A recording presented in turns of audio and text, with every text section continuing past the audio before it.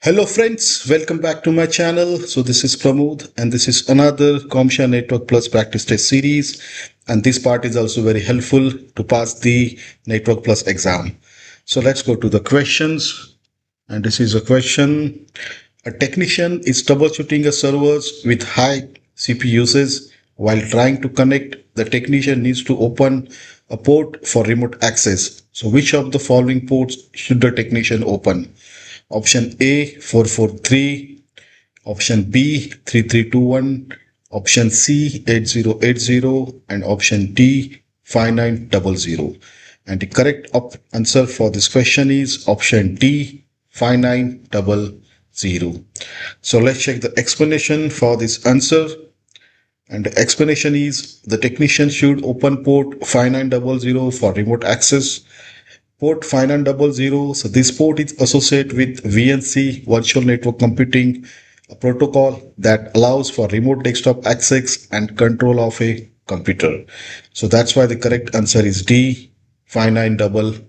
So let's move to the next question. And the next question is, a network security engineer is responding to a security incident. The engineer suspects that an attacker used an authorized administrator account to make configuration changes to the boundary firewall. So which of the following should the network security engineer review? Option A, network traffic logs. Option B, audit logs. Option C, CC logs. Option D, event logs. So let's check the correct answer for this question, and the correct answer is option B, audit logs. So let's check the explanations. So audit logs, so these logs specifically track user actions and system changes, making them ideal for detecting unauthorized modifications to firewall configurations, especially when an authorized account is used. They can detail who made the changes, what was changed, and when it happened. So providing crucial information for the investigation. So that's why the correct answer is B, audit logs. So let's move to the next question. The next question is, a system administrator has two network switches that need to be cabled together via copper cabling. So neither of the switches support MDX. So which of the following types of cables should the administrator use? Option A, straight. Option B, crossover. Option C, patch cable. Option D, rollover. And the correct answer for this question is option B, crossover. So let's check the explanation. So MDIX, medium dependent interface crossover. This is a feature on many network switches that automatically detects the required cable type, straight through or crossover, and adjusts accordingly. If both switches support MDIX, you can use a straight through cable. So that's why the crossover cable, when connecting to devices of the same type, like switch to switch, crossover cable is needed if they do not have a MDIX. So this cable manually crosses the transmit and receive wires to ensure proper communication. So that's why the correct answer is B, crossover. So let's move to the next question. And the next question is, a network engineer wants to establish a site-to-site VPN tunnel using a protocol that allows for both data confidentiality and authentication. So which of the following is the best choice? Option A, IKE. Option B, H. Option C, ESP. Option D, IPsec. And the correct answer for this question is option D, IPsec. So let's check the explanation. So IPsec, Internet Protocol Security, this is a suite of protocols that encompasses both authentication header and encapsulating security payload ESP. So that's why the correct answer for this question is option D, IPsec. So let's move to the next question. Next question is, which of the following is a physical topology in which all devices are connected to each other? Option A, bus. Option B, ring. Option C, mesh. Option D, star. And the correct answer for this question is option C, mesh. So let's check the explanation. The physical topology where all devices are connected to each other is mesh. And a mesh topology connects every device directly to every other device on the network, creating a web of connections. So that's why the correct answer is C, mesh. So let's move to the next question.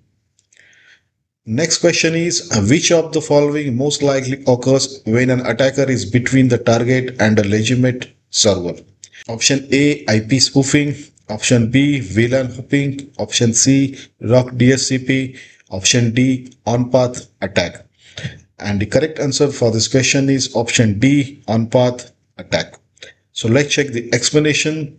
An on-path attack describes the scenario where an attacker positions themselves between two communicating devices like a client and a server to intercept and potentially modify the data being exchanged. Therefore, the correct answer is D, on-path attack. So let's move to the next question. Next question is a technician is troubleshooting an incident regarding a fiber that is connecting to buildings. The technician suspects a break may have occurred midway along the route. So which of the following tools should a technician use to verify the point where the break might be located? Option A, loopback adapter. Option B, OTDR. Option C, cable tester. Option D, new SFEs. And the correct answer for this question is option B, OTDR. So let's check the explanation. An optical time domain reflectometer OTDR is specifically designed to detect and locate faults within the fiber optic cables. It works by sending a laser pulse through the fiber and measuring the reflected light back from any imperfections or breaks in the cable. The time it takes for the reflected light to return indicates the distance to the fault, allowing the technician to pinpoint the location of the break along the fiber. So that's why the correct answer is B, OTDR. So let's move to the next question. Next question is a company is moving into a new office and a network technician is setting up a new wireless solution. So which of the following is the first step the technician should take? Option A, perform a site survey. Option B, order equipment. Option C, create an SSID. Option D, create network diagrams. And the correct answer for this question is option A, perform a site survey. So let's check the explanation. The first step a network technician should take when setting up a new wireless solution in a new office is perform a site survey.